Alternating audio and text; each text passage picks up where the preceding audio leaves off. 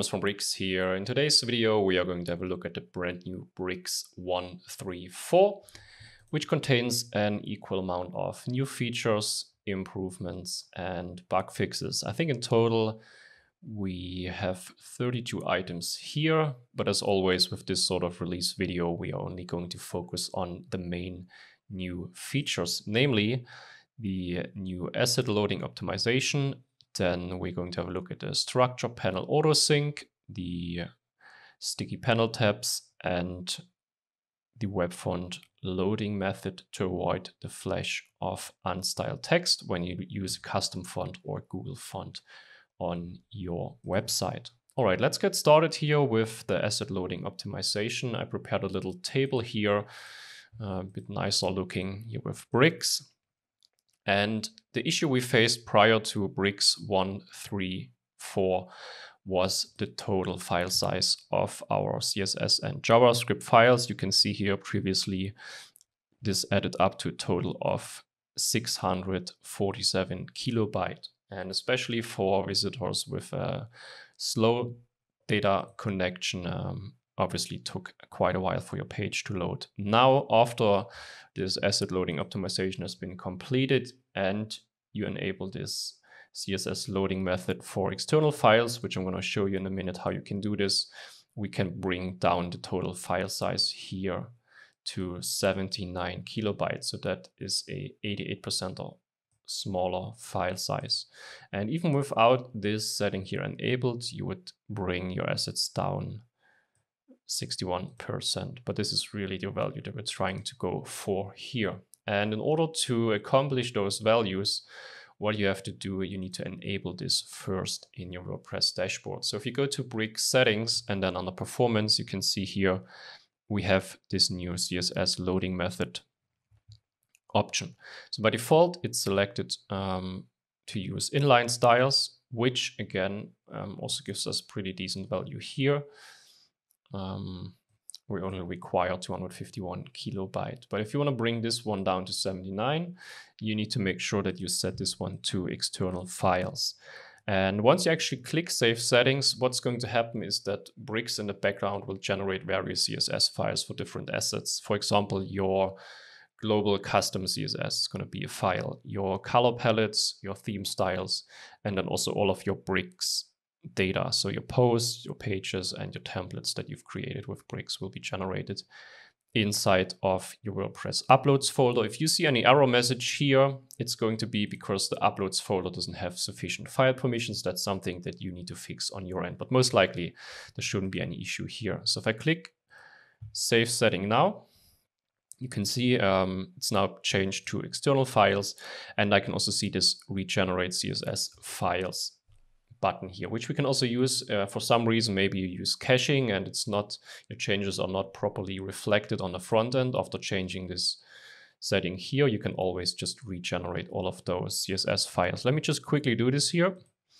so you can also see what is going to be generated. In my case, I have a pretty fresh installation, so I only have a total of 10 CSS files. The color palette, like I said before, I have global elements, so I have a file for that. For my theme styles, I only have this one theme style here, so this is this file. And then for my post pages and templates, so this is basically the post ID here, and the prefix is always going to be post, and then the number right here. And I'm going to show you some results here that I achieved with a very simple site that I created. So you can see here, this doesn't contain any assets really, no images, nothing. It's just a heading here. Those are the results we get. Those are the web vitals here. The GD metrics go great. And if we scroll down, we can see our file sizes. So this is all of the assets here that's being loaded on this page. The biggest one now being actually jQuery with 30 kilobyte, and this is after server compression. So if you don't use any sort of compression like gzip on your server, this value is actually going to be 90 kilobyte. And something that I actually didn't really mention in the asset optimization is we've already laid a lot of the groundwork now for removing jQuery. So I think we just have one JavaScript library left, which is the countdown element, which is using a library that depends on jQuery. Once we also replace that one, we could, in theory, trying to bring the remove jQuery feature to Bricks as well. But that's a topic for another day. Then we can also get rid of this asset here altogether. The bricks.min.js file, you can see here total file size uncompressed 37 kilobyte, which we also saw in the table previously. And because I'm using compression here on my server, it's actually only going to load 10 kilobyte. And then we have this front end light.min.css file, which brings us to another 8 kilobyte compressed or 42 kilobyte uncompressed. So you can see here, if you use server-side compression, the total size here is actually just 18 kilobyte. And that's everything that's going to be loaded. If you use, for example, CSS animations, depending on what is requested on your page, it's going to load some additional resources. But at the bare minimum, it's going to load those two files here. I think I also got some results here where I'm testing this really simple page here just with a title. You can see performance, accessibility, best practices in SEO. Everything is looking good here. And I think I also tested this on web.dev. So I also got those values here with my external file setting enabled. This is still an experimental feature. So for some reason, something isn't working as expected when selecting this one. Just switch back to inline styles for the time being, but make sure to report this sort of bug, whatever you face. Maybe it's an incompatibility with your caching plugin. Just make sure to send us an email to help@bricksbuilder.io. All right, that's the first feature. I also don't really want to dwell more on this one now. Let's go straight to the next one here, which is the structure panel autosync. And I also prepared a page here where you can see what is happening now. And this also should help your workflow going forward. So I've just inserted a really simple template here from the community templates library. I didn't import any of the images. That's why you can see this placeholder here in the background.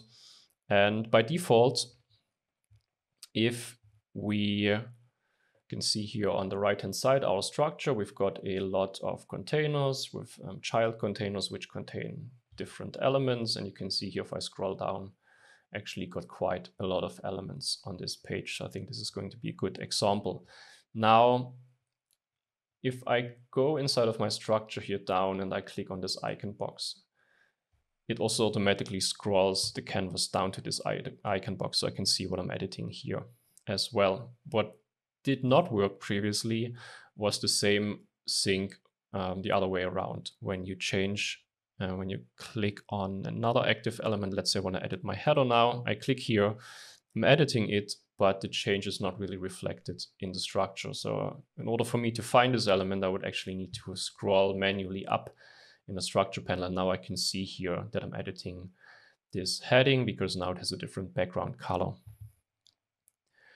If you want to enable this sync, that the structure panel also automatically scrolls to the active element, then you can enable this here in the settings. We've made this an additional settings under the Builder tab, because maybe that's not something actually that every user wants to use. If you want to use that feature, you need to make sure to enable this setting here, structure panel autosync, click on save.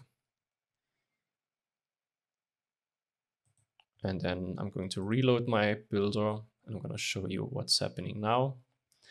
So you can see here, same page. And now I go down here and let's just say I want to edit this icon box. So I click here and you can now see the structure panel automatically scrolls to the element that I'm editing here. And you can see now it's centered in the structure panel.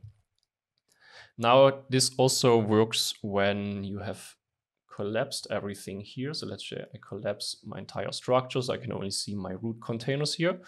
And let's say I want to now edit this heading here. So I click here and you can now see that it opens the parent container. In this case, I only have this root container here. Let's just maybe select another example where I have multiple parent containers. Let's just click here. And now you can see that it opens for this text element, it opens this container here and also the root container. So that should also help you just to be a bit more aware and to quickly change your editing flow. Okay, the next feature I want to show you is the sticky panel tabs. Again, another time saver here.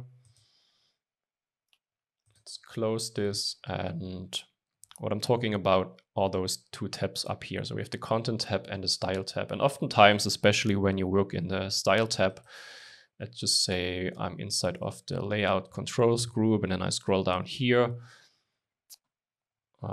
Previously, you can see now that this is sticky. So as soon as it hits the top here of the panel, it starts scrolling down as I scroll down inside of my panel here. And if you want to just go up quickly inside of the style tab, you can just click this button and it just automatically scrolls you right up. So you avoid a lot of like having to scroll up manually all the way. And of course, you can also quickly switch to the content tab from here without having to scroll up and then click it. You can just click here and brings you straight to the content tab. And the last feature I want to show you is this. Also, it is a new brick setting, the Webfont loading method. And the setting is located under performance as well. If we scroll down here, you can see Webfont loading method. By default, actually, I already enabled this one. Let me switch back to the style sheet default. So let me save that one. And what is happening by default when you have a Google font on your page, like in my case here, this is a Google font, all of my headings. So this is a Google font. This is one, this is one, and this is one as well. First time someone is visiting a website, those assets here, in this case, the font files, they need to be downloaded from when it's a custom font from your server, or when you're working with a Google font, then from the Google server itself. And this takes some time, which is why you have this flash of unstyled text initially. So by default, you will see a web save font. And then as soon as the custom font or the Google font has been downloaded, you will see it will be replaced by this Google font here. So if I reload my page, initially you will see this web save font being loaded. I'm going to refresh.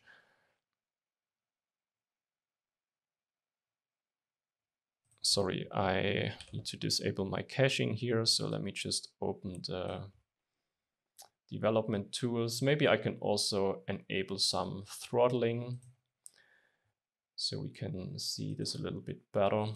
Okay, let me reload. And you can see here initially we have this web save font. As soon as it's loaded, it switches to my Google font. And this effect oftentimes is not really desired. So what you can do, you can go to the settings here and you can enable this web font loader. And what this one is doing, it's initially not showing any content on your site. So you're just going to see a white page. And as soon as all of the web fonts have been downloaded, so either a custom font or a Google font, it's going to display all of your content at once, and you will not have like this text, this font replacement visible on your website. So if I'm going to reload now, you will see everything is white. And now that the font has been downloaded, it's just going to pop up my entire content, and you will see initially my Google font has been loaded without having this flash of unstyled text by the web save font on the initial page load. This feature actually we're going to build up on. There's another feature request on the idea board about a preloader or a loader element that maybe when you use this sort of web font loader feature here, instead of just showing a white page, we'll probably implement some sort of preloader up here. So you can see the progress, your visitors can see the progress of the website being loaded. So either with just having this horizontal bar here at the top filling up, or maybe we will implement some sort of percentage counter here centered on the page so the user can see the progress of the website being loaded. But this hasn't been implemented yet. If you prefer to just stick with this flash of unstyled text for the moment, you can always just leave the default setting here to style sheets. All right, and that's actually everything I wanted to show you here for this release. There are obviously a lot of more features. If you're curious about a specific one, you can always just click on it and you will have a description below the title of the feature request with more information. Quick shout out I want to give to Daniel here. He translated, where is it? Bricks into Swedish. So thank you very much. It's very much appreciated, your work and helping us translate Bricks into as many languages as possible. Also, we've updated the German translation. The Google Fonts library is up to date with the latest Google Fonts. And we also updated Vue.js, which is the JavaScript framework that we use inside of the builder, plus all of the other dependencies, all of the other packages we use to run inside the builder. So if you encounter any problems like inside of the builder functionality-wise, or also in terms of the asset loading, please make sure to send us an email at help@bricksbuilder.io. All right, thank you so much for watching and happy testing.